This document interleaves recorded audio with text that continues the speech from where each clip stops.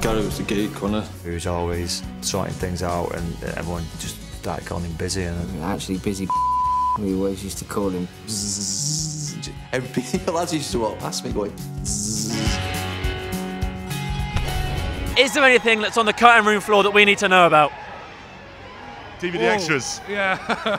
DVD extras. That's where it all is. Clever. I think the thing that was amazing to find out about those guys, and especially for the channel, is they absolutely love Man United. I mean, they don't just like Man United. They said when they first met Bex, they thought he was the mascot because he turned up in like United tracksuits, sweatbands, the lot. Like they genuinely love United. It's amazing. Has that passion rubbed onto you a bit since making the film? Yeah, I love Man United. They always used to beat Newcastle, so I'm a massive fan. We're Sunderland fans, so we prayed for a miracle when they were 9 points clear at the top, and that miracle came in the form of Man United. Yeah, exactly. We love them. What was the biggest revelation making this film? The thing that surprised you most?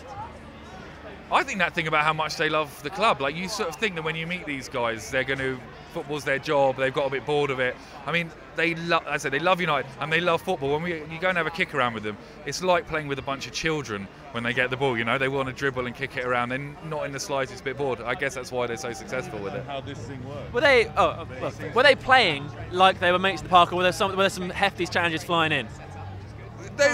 They were true to their they were true to their characters on the pitch. A little bit of bite. Yeah. So Scholes, he was hitting everybody then. Two things you didn't see in the film.